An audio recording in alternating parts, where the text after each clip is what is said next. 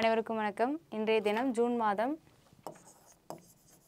10ஆம் தேதி 2023க்கான prelims perspectiveல 5 questions பார்க்க போறோம். First question, who is the chief economic advisor of India? இந்தியாவின் தலைமை பொருளாதார ஆலோசகர் யாருன்னு கேட்டிருக்காங்க. ஸோ எஸ்டர்டே சரிங்களா.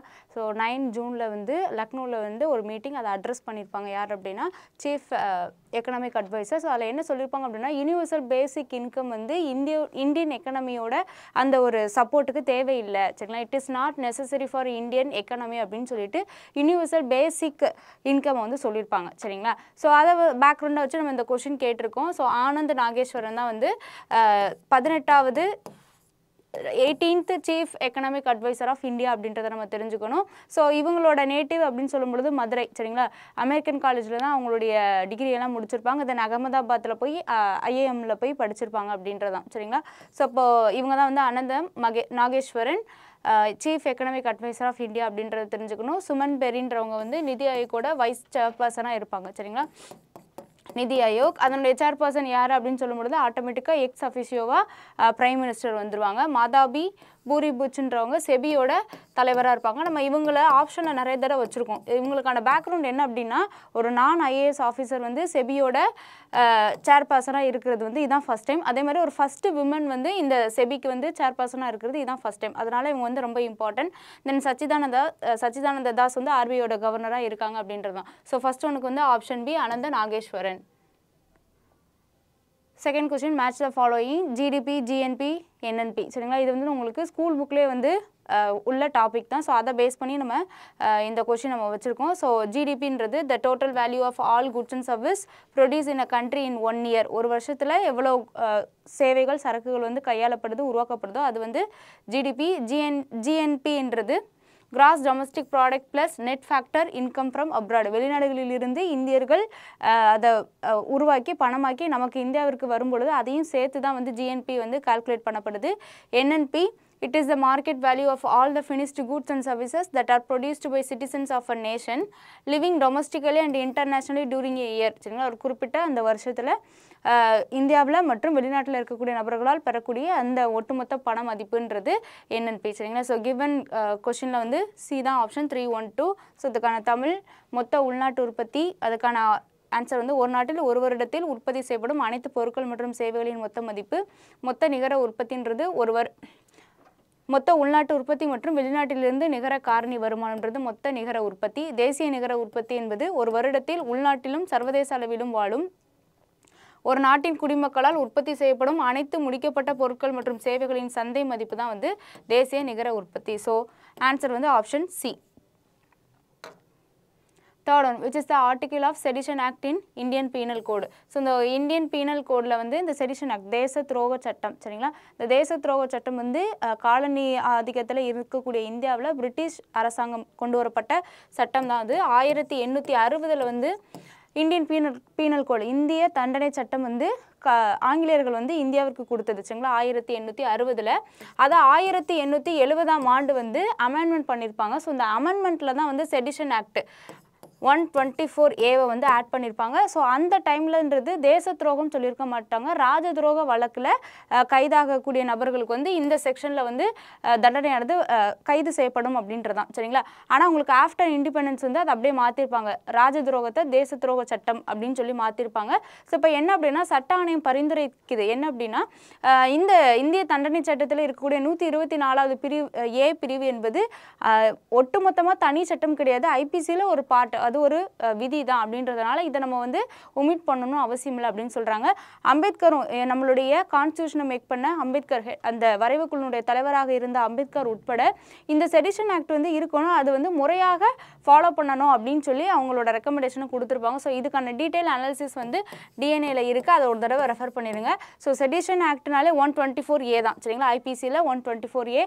ஸோ ஐபிசி வந்து எப்போ கொண்டு வந்திருப்பாங்க அப்படின்னா 1860. அதில் எப்போ ஆட் பண்ணியிருப்பாங்க செடிஷன் ஆக்ட்ன்றதுனா 1870 ஒரு அமெண்ட்மெண்ட் வந்து இந்த பீனல் கோட் 1860 பண்ணி அதில் தான் ஆட் பண்ணியிருப்பாங்கன்றது தெரிஞ்சுக்கணும். ஸோ தேர்ட் ஒனுக்கு வந்து option D 124A. Then India's first bullet train will run between which two places? எந்த இரு இடங்களுக்கு இடையே இந்தியாவின் முதல் புல்லட் ரயில் இயக்கப்பட உள்ளது அப்படின்னு கேட்டிருக்காங்க. ஸோ ஆல்ரெடி வந்து இந்த ஹை ஸ்பீடு ட்ரெயின் சர்வீஸ் வந்து இந்தியாவில் இயக்கப்படுவதற்கு 2023 சுதந்திர தினத்திற்கு முன்னாடி வந்து புல்லட் ட்ரெயின் வந்து கொண்டு வந்துடணும், இன்ட்ரடியூஸ் பண்ணணும்னு சொல்லிட்டு பிரதமர் மோடி அவர்கள் வந்து கடந்த ஆண்டு வந்து அறிவிச்சிருப்பாங்க. அதன் அடிப்படையில் வந்து இரு நகரங்களுக்கு இடையே வந்து இந்த புல்லட் ரயில் இயக்கப்பட உள்ளது. இது வந்து என்ன அப்படின்னா நிலத்திற்கு அடியில் தான் வந்து இயக்கப்படுறதா இருக்குது. சரிங்களா?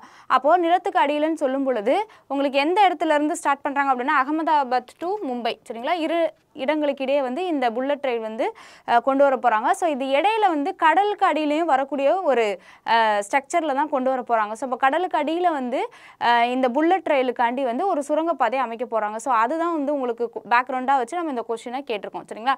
ஸோ இப்போ ஃபஸ்ட்டு புல்லட் ட்ரெயின் வந்து எந்த இரு நகரங்களுக்கு இடையே இயக்கப்பட உள்ளது அப்படின்னா அகமதாபாத் டு மும்பை அப்படின்றத தெரிஞ்சுக்கணும். ஸோ இங்கே பார்த்தீங்கன்னா அகமதாபாத்ன்றது குஜராத். சரிங்களா? குஜராத் மாநிலத்தில் இருந்து ஸோ இதுதான் வந்து பாதை, இந்த ட்ரெயினோட பாதையாக இருக்க போது கிட்டத்தட்ட 508 கிலோமீட்டர் வந்து இந்த புல்லட் ட்ரெயின் வந்து அந்த ட்ராவல் டிஸ்டன்ஸ் வந்து குஜராத்துக்கும் இந்த மும்பைக்கும் இடைப்பட்ட தூரமாக இருக்க போகுது அப்படின்றதான். ஸோ இந்த மேப்பை நீங்கள் பார்த்து வச்சுக்கணும். ஸோ மும்பைன்றது உங்களுக்கு மகாராஷ்டிரா மாநிலம். ஸோ இப்போ குஜராத்தையும் மகாராஷ்டிரா மாநிலத்தையும் இணைக்கக்கூடிய விதமாக இருக்குது. இன்னொன்று என்ன அப்படின்னா இது வந்து உங்களுக்கு ரொம்ப இம்பார்ட்டண்டான 2 சிட்டிஸ்ன்றது பார்க்கணும், குஜராத் அண்டு மகாராஷ்டிரா அப்படின்றது. ஸோ இதனுடைய வேகம் புல்லட்டோட வேகம் என்ன அப்படின்னா பெர் ஹாருக்கு வந்து 320 கிலோமீட்டர் வரைக்கும் ரீச் ஆகும் அப்படின்றது தான். சரிங்களா? ஸோ இப்போ இது ரிலேட்டான டீட்டெயில் அனாலிசிஸ் வந்து டிஎன்ஏ டாப்பில் இருக்கும், ஒரு தடவை ரெஃபர் பண்ணிடுங்க. ஸோ இதுக்கு வந்து answer option A, Ahmedabad to Mumbai.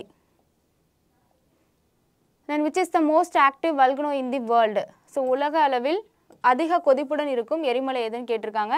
எது அப்படின்னா கிலவுயே ஹவாய் தீவு. என்ன அப்படின்னா 1983 அடிக்கடி இதிலிருந்து எரிமலை வெடிப்பானது நிகழக்கூடிய ஒரு சூழல் தான் இருக்குது. சரிங்களா? ஸோ இப்போ அந்த எரிமலை வெடிப்பை வந்து இப்போ ரீசெண்டாக புதன்கிழமை, சரிங்களா, 7ஆம் தேதி ஜூன் 7 வந்து இந்த எரிமலையானது வெடிச்சிருக்கு அப்படின்றதான். ஸோ இப்போ இந்த எரிமலை வெடிப்புன்றது ரொம்ப ரொம்ப இம்பார்ட்டன்ட். நமக்கு ஜாகிரபிக்கலாக நம்ம பார்க்கும்பொழுது இந்த ஃபீச்சர்ஸ் வந்து ரொம்ப ரொம்ப இம்பார்ட்டன்ட் அப்படின்றதுனால இதை நம்ம பேக்ரவுண்டாக வச்சு பார்க்குறோம். ஸோ ஆப்ஷன் வந்து சி.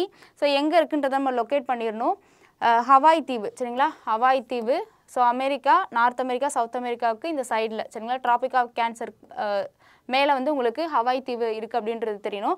இந்த ஹவாய் தீவில் என்ன அப்படின்னா இந்த பர்டிகுலராக இருக்கக்கூடிய அந்த வல்கானிக் எரப்ஷன் வந்து எங்கே இருக்கும் அப்படின்னா அதனுடைய அந்த கடற்கரை ஒட்டிய பகுதியில் தான் வந்து இந்த வல்கானிக் எரப்ஷன் இருக்குது அப்படின்றத தெரிஞ்சுக்கணும். ஸோ இந்த ஹவாய் தீவை ஒட்டி கிட்டத்தட்ட 3 தீவுகள் இன்னும் இருக்குது அப்படின்றதா. கவாய், ஓஹு, மாவி தீவு இருக்குது. ஸோ இதில் அஃபெக்டட் ஏரியான்னு பார்க்கும்போது இந்த கார்னரில் இருக்கக்கூடிய ஏரியா தான் நம்ம பார்க்கணும் அப்படின்றதான். சரிங்களா?